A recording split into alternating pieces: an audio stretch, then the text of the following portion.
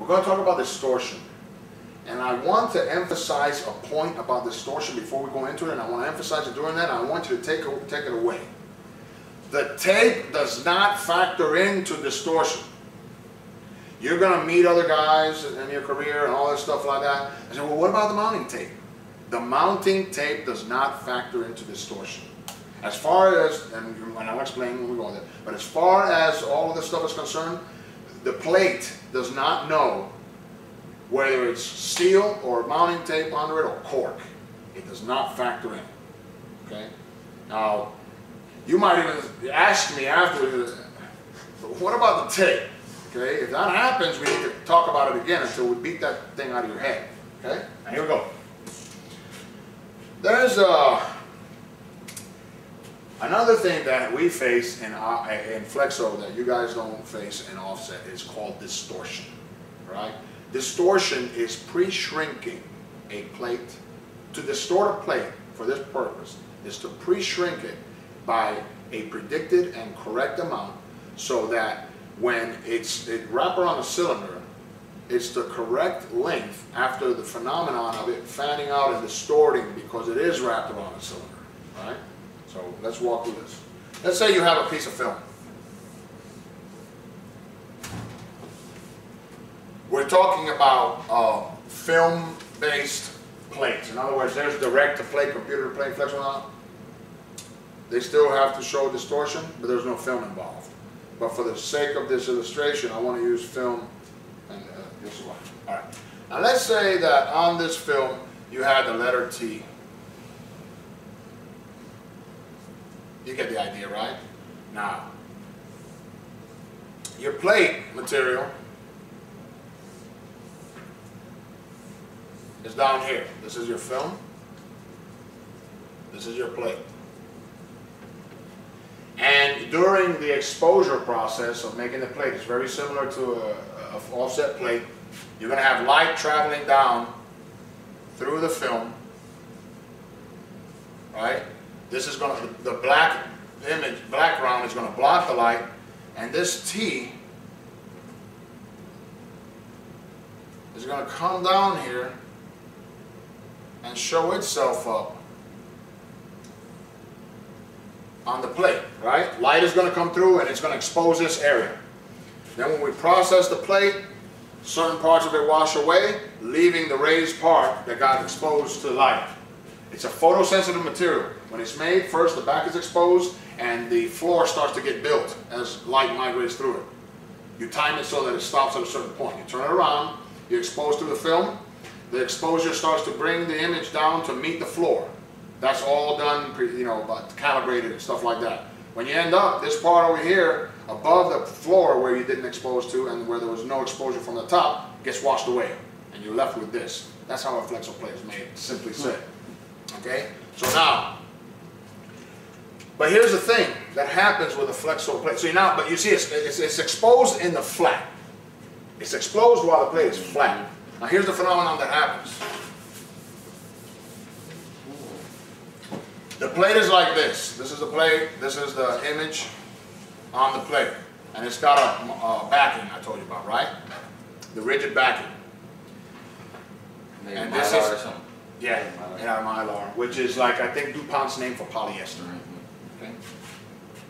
When you wrap this plate around the cylinder, right? And you have your cylinder, and you have the plate wrapped around it. Let's ignore the tape for right now. The radius, let's say, from here to here, is less than the radius from here out here. Alright? Now, when this plate is wrapped around this cylinder, the outer part, the rigid backing does not allow that, the backing stays still. So what happens is that the image accommodates its new diameter by fanning out. Okay? So now, whereas that image was exposed at 100%, it's grown out to greater than 100%. This way. Okay? It just so happens that that's predictable. And this is what it is.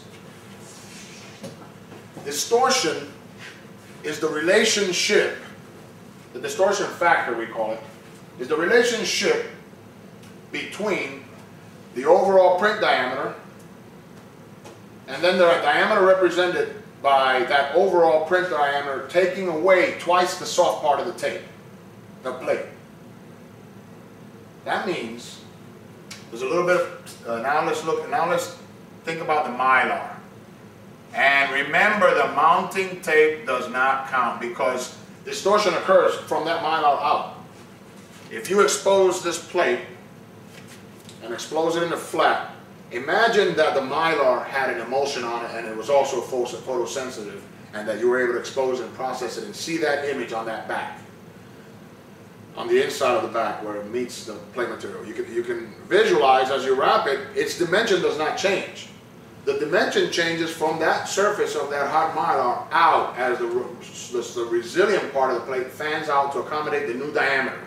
So this is what we're interested in. We're interested in the ratio between, you could call it, let's talk diameter rather than radius, because it's, you know, not to confuse things. So the plate is also on this side, right? With the backing. Now, in this case, the plate is 0.067 thousandths inch. The Mylar backing is 0.005 inches, okay? That means that the soft part of the plate is 0.062 inches. You agree with that so far?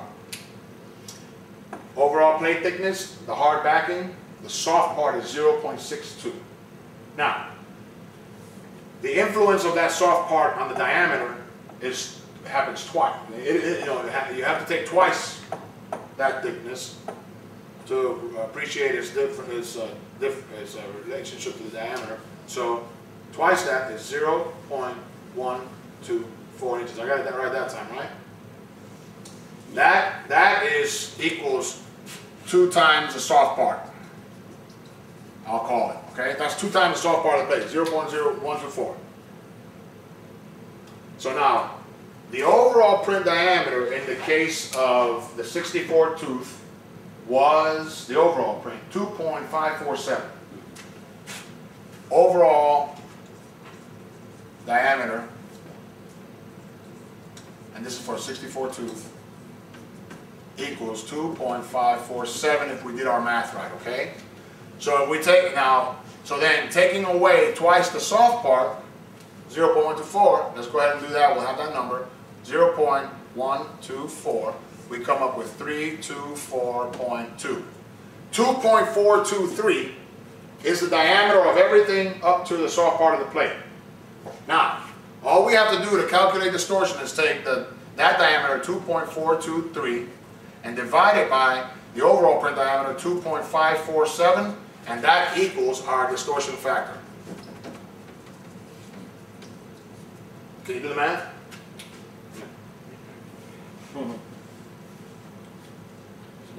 I wrote an article on this, so you can print it on the website. Yes. Hey. You turned around and you said that, and I was like, "You want me to figure that out?" No, man. No. No. All you need to know is that there's the distortion factor, and if the image length is not right, maybe there's a problem with distortion, and let them figure it out. You get this thing running. That's it. Now. All right. Now, how do we? Well, you're getting ready to do the math. Oh, do the math, man. Oh. Yeah, guess what? He said, "Yeah, I did it for myself." Oh, getting on my. Yeah.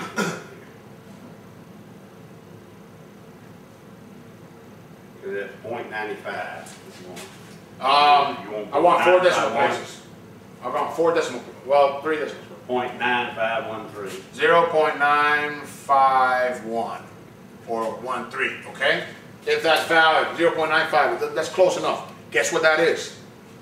If you're going to use a 64 tooth cylinder, whatever the final image length is, let's say 8 inches. You multiply it by 0.9513 when you expose it in the flat, and it'll grow to 100%. Isn't that great? You see what you're talking about? Isn't that great? I can't figure out the math, but yes, I do see it. Yeah, I do see that. Yeah, don't worry about the math. Now check this out. So, The operator's assumption should hopefully be that the distortion is correct. The distortion, if it's incorrect, will manifest itself like this. It's wrapped around the cylinder. You have this gap here, right? This gap will be too wide or too narrow relative to the others. If the distortion is correct and it's stepped correctly, the images will be fairly equidistant. Yeah. If it's a 64th inch discrepancy or something like that, that can be accounted for by tape variation and something like that. It's negligible. But I mean, gosh, this is a 1/16 of an inch. You may have to look at your distortion factor and see if the correct distortion